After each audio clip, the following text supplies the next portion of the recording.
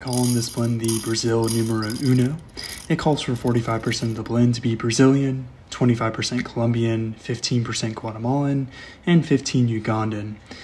For those of you who don't know, roasters are mad expensive, so I had to settle for a popcorn popper.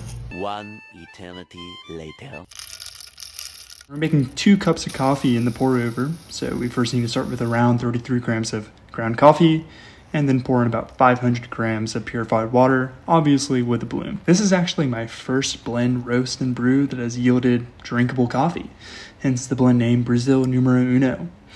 I would actually compare it to hotel coffee, so it's still not great. Still way too light, pretty bitter. As this coffee was drinkable, it's going straight into the D tier. Would not recommend though.